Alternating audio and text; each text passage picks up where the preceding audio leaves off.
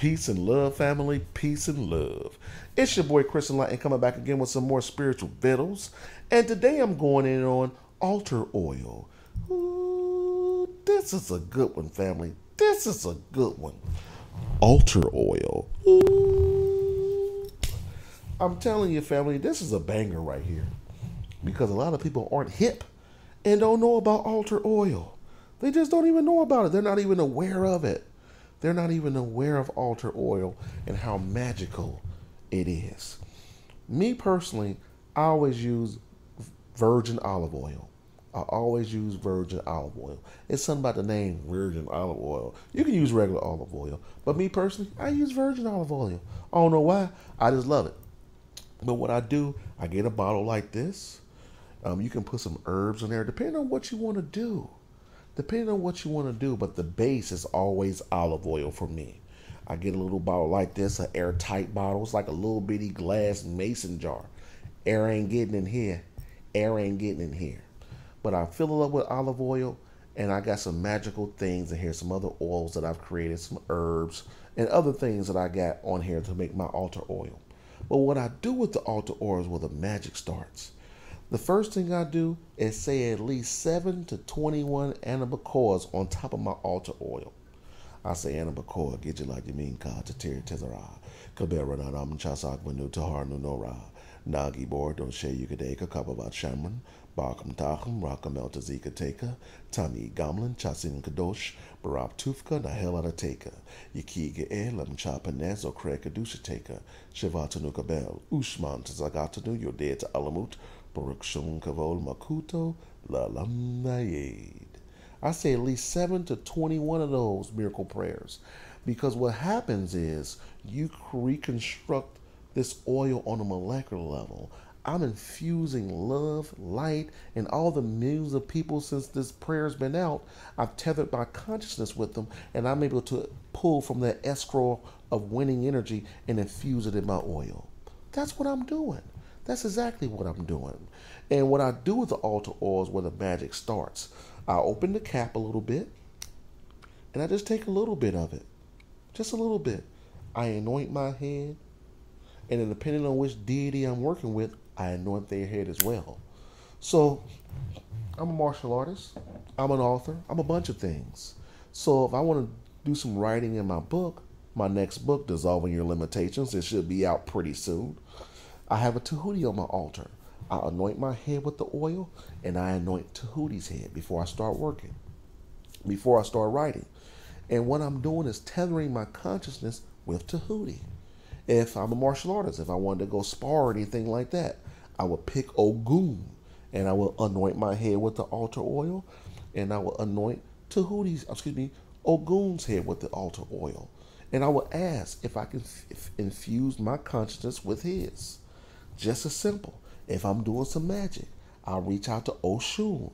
I will anoint my head, anoint Oshun's head, and ask for her guidance. It's just as simple as that. One thing about deities is this, family. I don't want you to think that these deities are outside of you. You're drawn to the deities on your altar because they're different aspects of who you are. They're higher versions of yourself. And you can be more than one deity now, family. You don't have to be like, I only rock with Shango. If you want to, that's fine.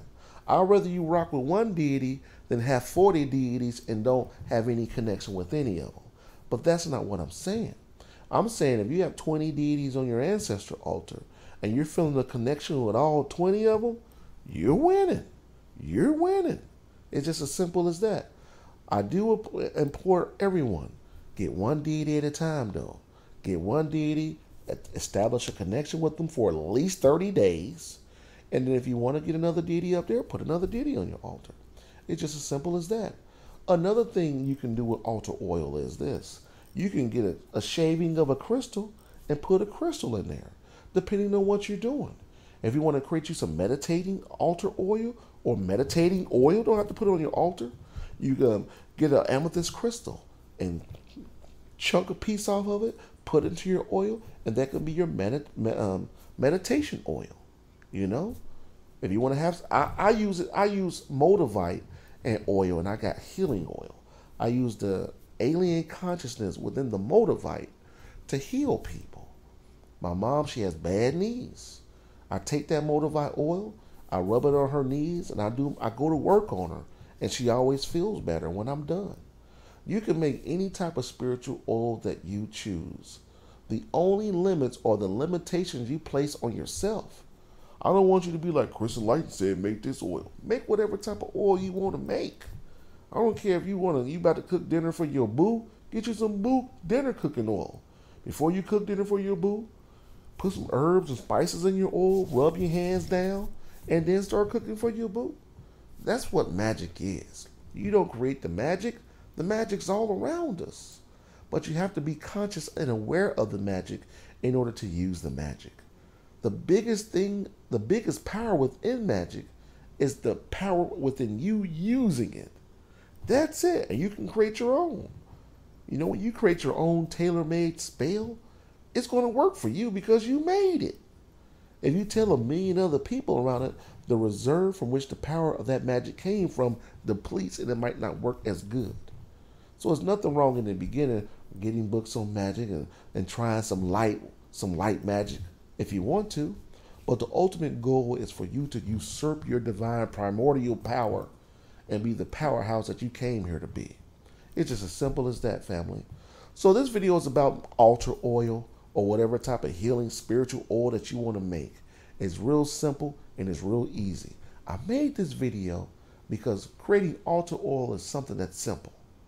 Now, there may be something within you that's going to prevent you from doing it. You have to really challenge yourself to start doing magic.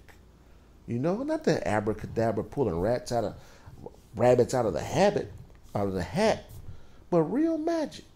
And the more you do, the stronger you'll get and the better you'll get. Doors of opportunity will just start opening up for you. But you have to believe in yourself.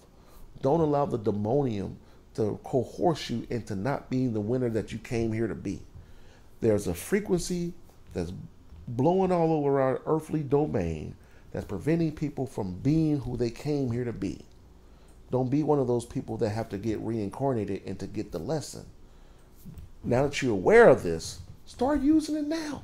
It's not guaranteed that you're going to get these jewels the next time you reincarnate. So on that note, family, peace and love. Get you some altar oil. We out here winning with this oil, family. You make it. You learn the prayers. Don't read the prayer in the McCoy. Memorize the prayer. Don't be like Anna McCoy, get you like Yamika. Learn the prayer. And when you learn the prayer, the first thing I want you to do is make you some altar oil. And I want to hear some feedback on how you're winning after you make you some. I may start selling my own altar oil. I've been making this for so long now. My wife got me hip to this altar oil. I may start selling my own altar oil. And to you guys, if you guys want some altar oil, let me know. I'll go out and buy a whole bunch of bottles and make some altar oil. You let me know what type of altar oil you want, and I'll make it for you to save you some time. So on that note, peace and love, family. Winning!